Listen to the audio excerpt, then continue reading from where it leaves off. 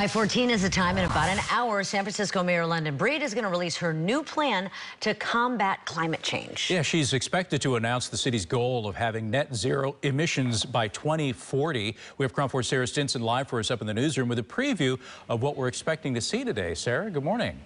Yeah, good morning. Mayor London Breed and the Department of Environment will be announcing this plan, as you said, to make sure that we're a city that's a net zero emission city by 2040. And we'll have like all of the details, this very detailed report coming up in about an hour. We'll know more about what they want to accomplish with this goal and how they plan on doing it. But for now, we know the San Francisco Climate Action Plan is expected to include dozens of strategies and actions to help achieve the new environmental commitments. The areas of improvement include energy supply, building operations, transportation, land use, housing, and healthy ecosystems. City officials say this plan uses current data and builds on past successes. San Francisco released its first climate action plan in 2004, and as of 2019, the city achieved a 41% reduction in emissions from 1990 levels, even though population has grown 22%. The success is attributed to cleaner electricity supply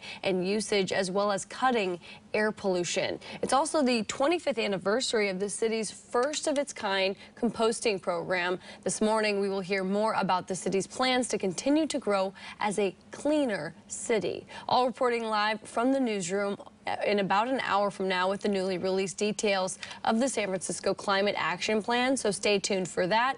And it will have a lot of details that I'm sure people will look forward to. So again, 1 hour from now. For now, back to you in the studio.